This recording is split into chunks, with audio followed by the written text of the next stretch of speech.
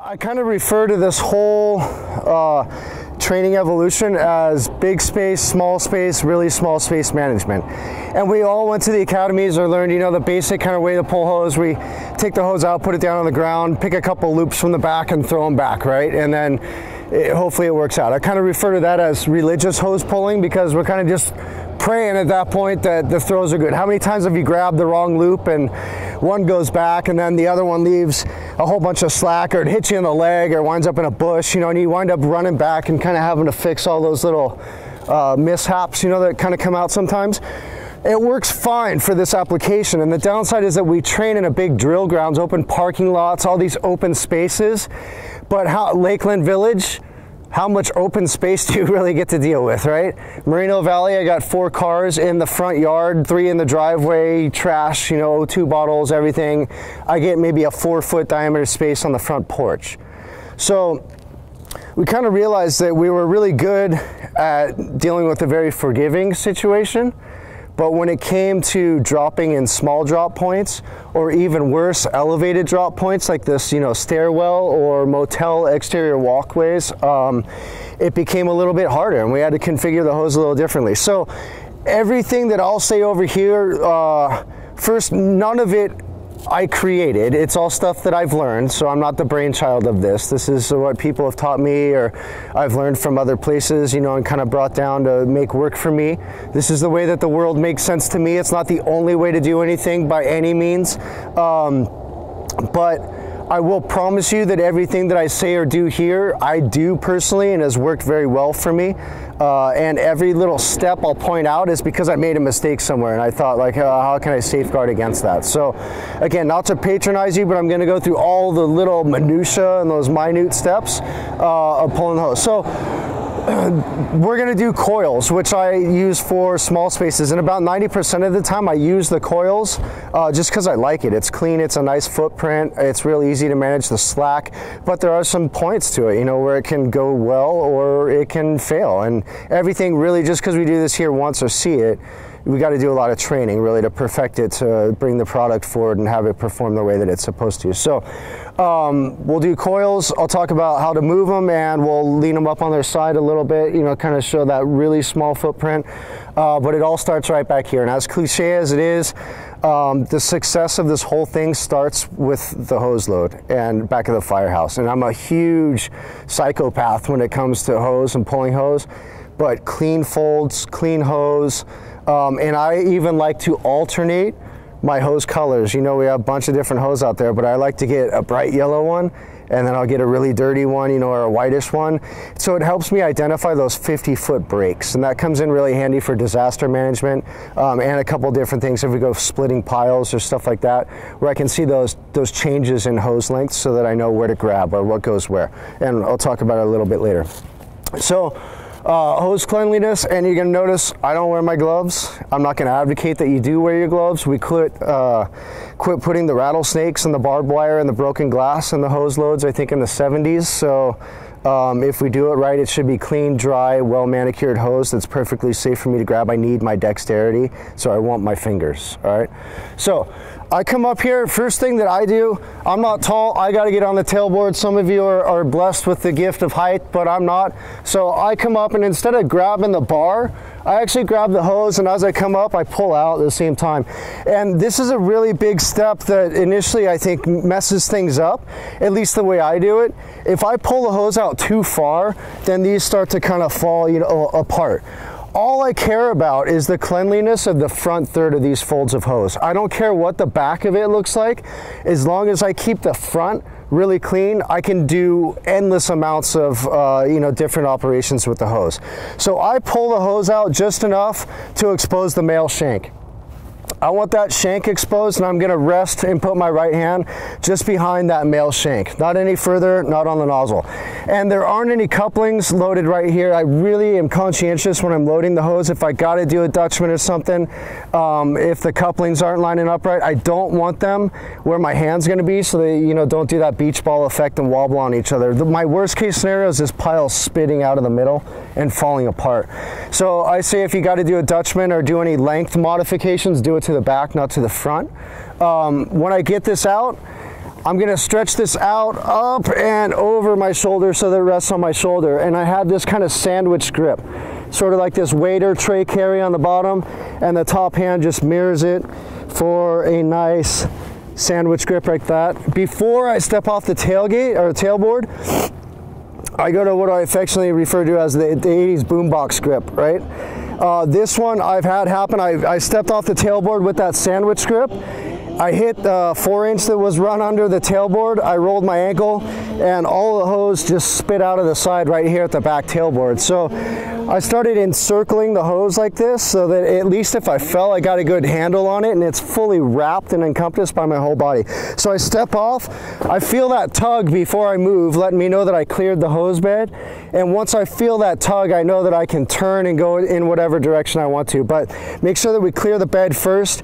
And then a big thing that I see, throw the hose loops before it tugs on you, because I want my balance and I don't want this hose bundle to get fouled. So I switch my hands kind of like this, and I just wait with this one ready to throw. So once I feel that tug, I just throw and walk away from that hose. So I walk in at my drop point, just anticipating that tug, and I throw the hose before it pulls on me.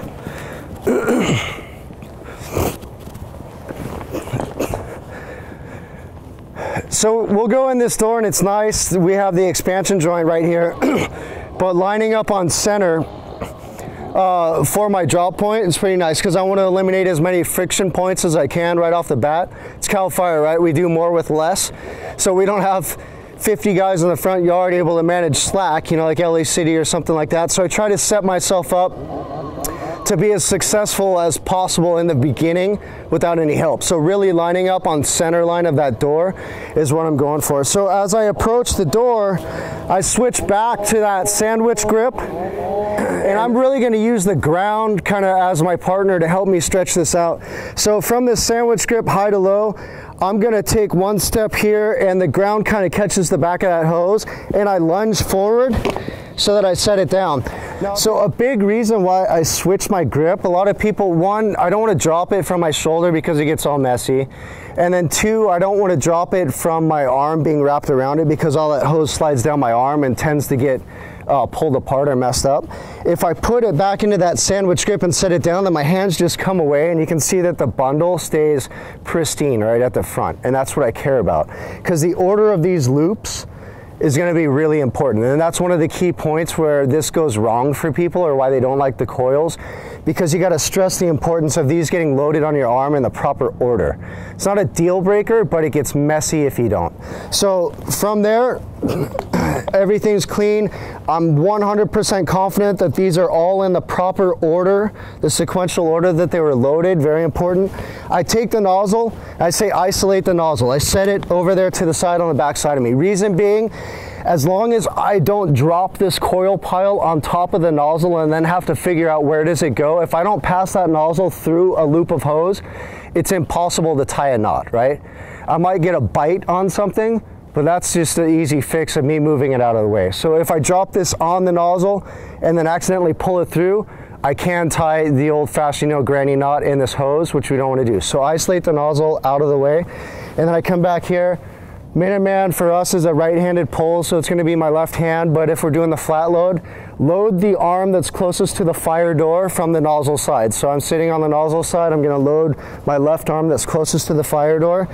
And when I put my arm through the loops, it goes down. You can see it naturally comes up onto my arm that way. I want to load them all the same way. If I don't load them the same way just like that, again, not a deal breaker, but it defeats the purpose of me doing the coils and trying to keep that small circle, because the one that I do the wrong way or the other way will shoot out a big loop, like an 8-foot loop. It basically just doesn't make a coil out of that one, and makes a really big coil. So it doesn't ruin the load, it just doesn't keep it in the small package that we're looking for. And if you look at the back, it's all twisted on top of each other. Don't even worry about it, not a big deal. I see a lot of people waste a lot of energy, go back there and try to fix that.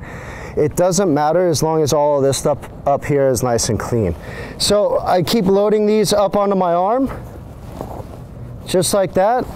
The same way in order. This right hand literally traces my forearm till these can clap, so there's no hose in between them. and I stand up and I open it up. Now this one, this area right here where my foot is, you can see a couple of those twists. That's the only area I've ever had any issues with twisting. And the way I deal with that, I just take this hose real quick and I just roll it forward, just a little bump like that, and you can see that shook them out right there. That got rid of my problems.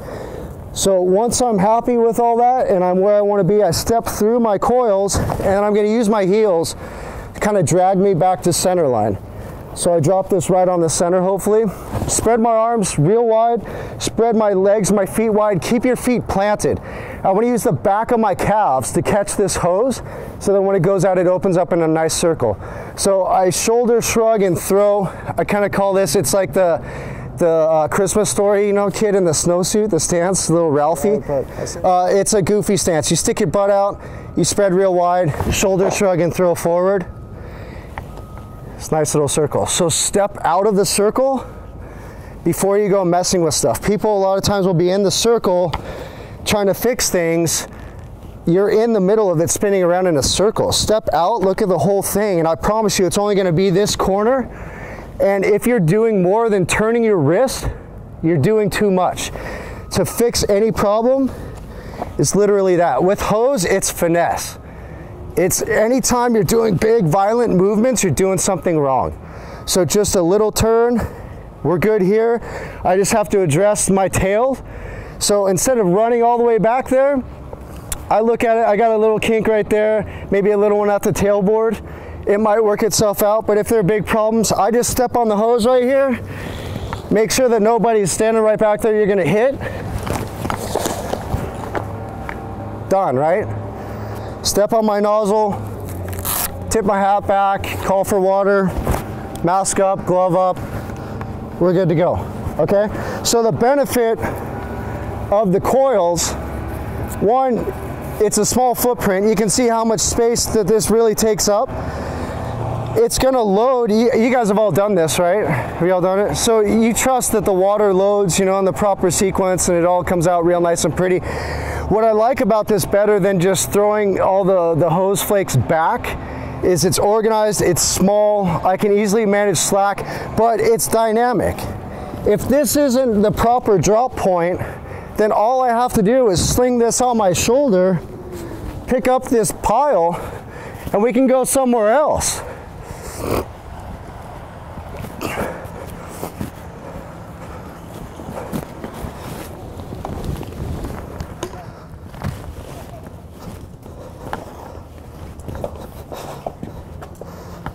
Same product.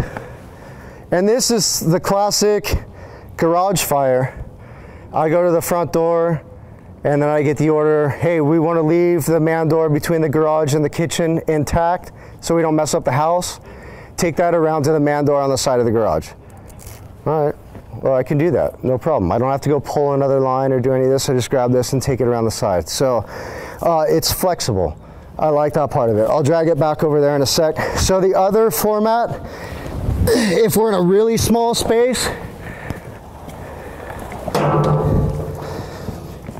I just wouldn't throw it. I keep this on my arms right here.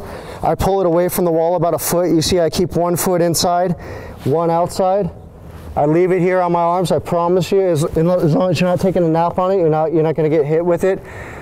Just hold your arms right there, hold your face back, and it'll load right around your arms and it'll stand up real nice along the wall right here. And it works great for like those stairwell applications, 2.5 the bundles where we're doing exterior standpipe drops, those kinds of things. This is a great option. It takes very little space. It takes more management. You can see as the hose cycles back and forth, you know, it's going to want to roll, and pulling on it might want to fall down. So it takes more attention on the backup person. But sometimes it's your only option. So this is a really small space option. So coils, small space, coils leaning against the wall, really small space. But you see, I need about 1 foot of floor space and a wall. So it works great. All right, let me take this back over there. We'll put some water through it. Are you guys do you guys tip your helmets back to mask up? Or do you take them off and put them on the ground? You take them off, or take them off. You go back down. So, just a side note, I was a down on the ground guy also until I went to the truck, and then being up on the roof, when my helmet almost slid off the roof, I quickly realized, oh, I might want to keep that thing close. So just food for thought, try it. I see some people hanging on their arm, but tipping it back turned out to be a good habit for me. Okay, so you see it got pumped. It's cycling up nice. So if we do have kinks, instead of running back there to fix the kinks, we can do what's called cycling. And cycling is going to use the hydraulics of the hose in order to work as a partner for me. And a lot of people get afraid, like, oh, the water hammer, you know, but we're not going to water hammer the pump. It's just a way for me to get some work done. So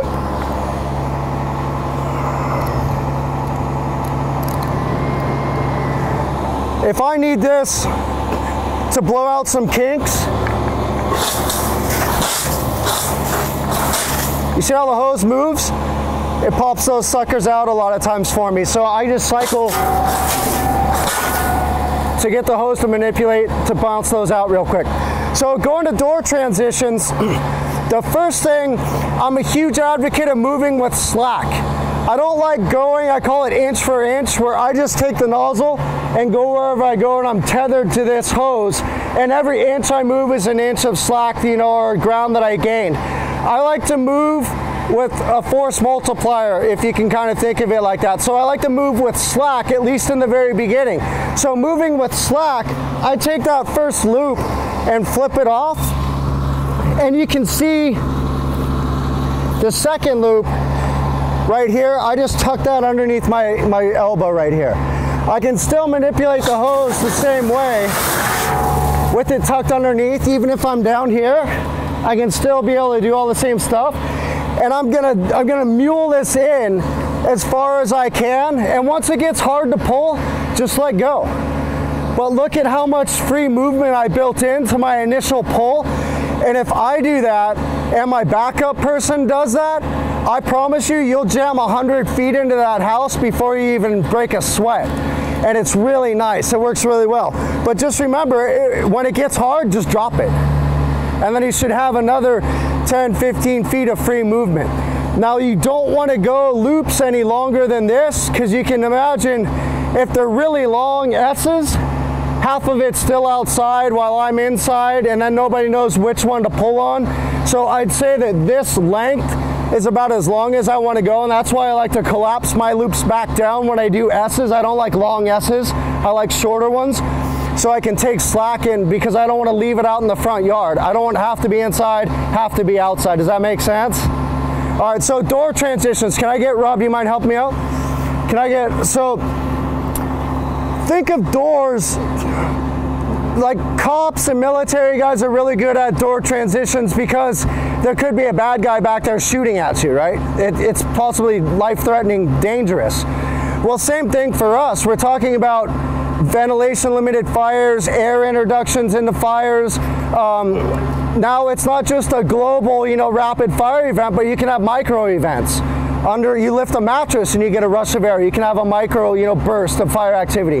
We open a door to a room, I can have micro, you know, rapid fire activity. So when we transition doors, it should be methodical and cautious whenever possible, especially our first crack at it. So a big part is, how do I set up? This is an outward swinging door. So on an outward swinging door, I'm going to set up on the knob side.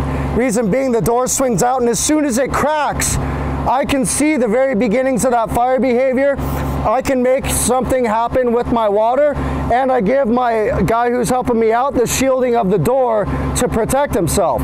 If it were an inward swinging door, I'd set up on the hinge side, because most of the time, in order to save square footage in the building, an inward swinging door is going to open to a wall probably. If not, it takes that whole arc out of the room. That's wasted space. So if I set up on the knob, I'm probably looking at a wall, and I'm going to have to button hook around that molding jamb to get a good access at the majority of the room. Where if I set up on the hinge, right off the bat, I see the crack of the door, but I also have 70–80% of the room available to me to be able to manipulate my hose right from the threshold to get at most of it. Does that all make sense? Yeah? All right, so if Rob and I are going to transition this door, I'll give him this side. I'm gonna set up kind of, you know, at a 45 on the knob. And we're gonna do this little dance. So I'm gonna say, okay, open it. Now if it's turbulent, smoky, fire blowing, whatever, close, close. So we give it a little bit of water, we close it. We can see, if it's not good, we have the ability to shut it. If it's not good, I have the ability to put water in there, little bit of steam work, and then we can check it out again, open. So it's either good or it's not good. I like it this time, say, yeah, we're good. So he opens the door, and I'm gonna take this hose, go ahead, and I'm gonna pull as much of it with me as I possibly can.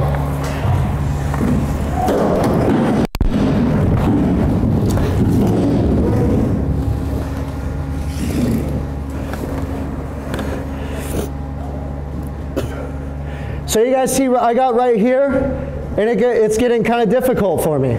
So I'm just gonna let that go. And then I can just go off and around.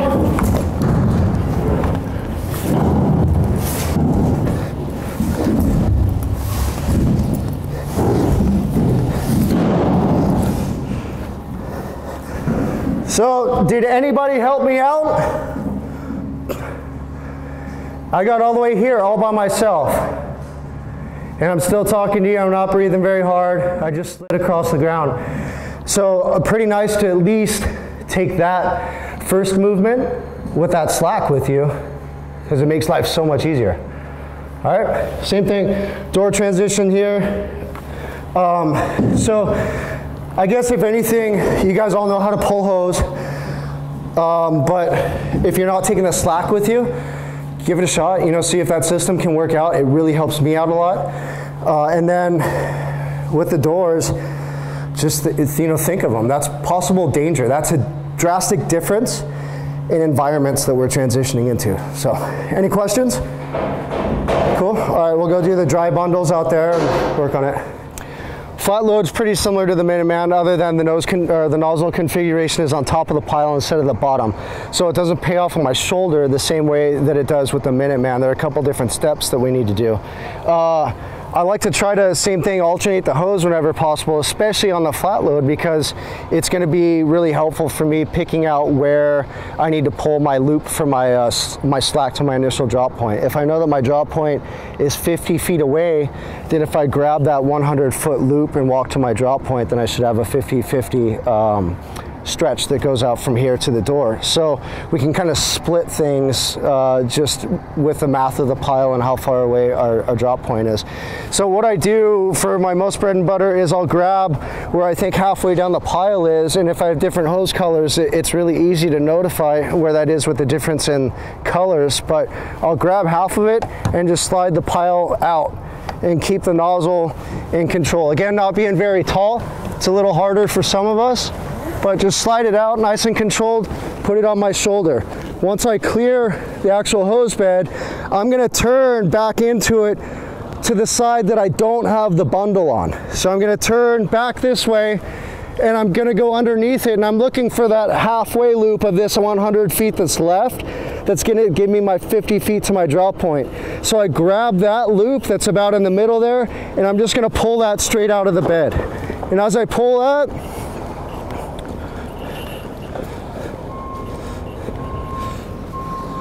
I walk straight to where I need to go, and if it's pre-plumbed, it's pre-plumbed. I'll feel the tug. If not, I need to know when to stop. So right there I stop, and you can see I'm pretty close to having 50 feet out onto the ground. It takes me to my drop point in that one move. So no run backs, no going back to the engine. I got it all out in one movement. The next thing we're gonna do, we're gonna split piles, and we'll split piles and stretch backward because I already went to my drop point right here. So splitting piles is just like the name sounds. I'm gonna find roughly the middle of my pile, and I'm gonna grab it with that same grip. My left hand's on top, my right hand's on the bottom, and I'm gonna step and kind of spin out of it. So the left hand goes up, the right hand stays down, and I spin out. And if you can see, I spread my arms apart, and I'm gonna kind of walk a little bit to stretch those straight again. I gently set it down, trying to keep everything nice and neat. and it's pretty identifiable. So 3 quick steps that get really fast with practice. One, I want to identify what comes from the fire engine from my initial line, and that's pretty easy to see. I just follow the line, and it's this one. I don't want to grab that one. I find the middle, which is the only one that's a V, this V right here, and for both sides of the pile I know that that's my middle and that's my middle, so I don't want to grab those. And I know my nozzle's right here with its counterpart, so it leaves me a middle right here, and then I have 2 that are a middle right here. Doesn't matter, just pick one, and I'm going to take these middles and walk back. So I walk back and this opens up, and I talked to the Minuteman about long S's as opposed to shorter S's. For the purpose of taking slack in with us, the shorter, more compact S's I think are more friendly. So I have to walk back that way anyways to get to my nozzle. I pick up these loops in my hand, and I'm going to kind of use my toe when I get right there to that 3rd loop, and I'm going to collapse all of these down real quick just like this. So I've got my S's. Everything works out real nice when the water comes through. I stand on here, call for water the same way. When I'm ready to go into the door, I have my nozzle, and here's my slack. Slack goes under the arm, nozzle, and we go forward just like we did before. So second variation of splitting piles is splitting piles and pulling forward. A little bit nicer, I think. It's more efficiency of movement. I don't have to go backward from my drop point and then walk back to it, but you have to equate for stopping short to pull forward an extra 20 or 30 feet. So if I pulled 50 feet out, which is pretty easy for me to do, just with the 200 feet of hose, it's easy math. Then if I have a longer drop point, if I bleed off some hose on the way there, I'd have to stop about 20 or 30 feet short in order to stretch forward the way that I'm going to do it right here. The other downside though is that I can't collapse the piles back down without having to walk back to get them. So this one I think is nice for those long, narrow configurations that you want, maybe on the freeway for car fires, long hallway poles, those kinds of things, where I think it works out really well. But it is nice because you keep moving forward. So same principles. We're going to find the middle, roughly the middle of our hose bundle. Left hand's on top, right hand's on the bottom, and as I split them, I just lift up and I'm going to turn out. And as I turn out, these extra couple little stutter steps are pretty important while I keep my arms out wide. That's what drags the pile out nice and open. And once you got it open, it's real easy for me to configure or orient this however I want it to look. And there's nothing wrong with giving it a little kick, but you can see that that pulling really stretches those out so that they're nice and straight and they're open, so they're easy to deal with. I still have these all nice in my hand. I set them down nice and clean so that I have a good V right in front of me. Now, lots of options. I could just take this V and the nozzle and go forward. It'll be a giant S. I could take that V and go backward, and it'll be a huge S. We already talked about splitting the middles, going backwards and collapsing down. So this one's just splitting the middles and going forward with a little bit smaller footprint than the big long S. So here's the one from the engine that I don't want. So I just mentally make a note, but for training purposes, I throw it to the side so that we know I don't want that one. This one I see comes from my V in the middle. I don't want that one either. So I'm left with these 3. Well, the middle one's the middle. So there's my middle that I'm gonna grab. The same thing over here. There's my nozzle. I'm gonna take that with me, but I set it right over there to the side. So I don't want that. And here's my middle from my V. I don't want that. So I'm gonna take that middle, the bail of the nozzle, and that middle. So I collect those and we just walk straight forward.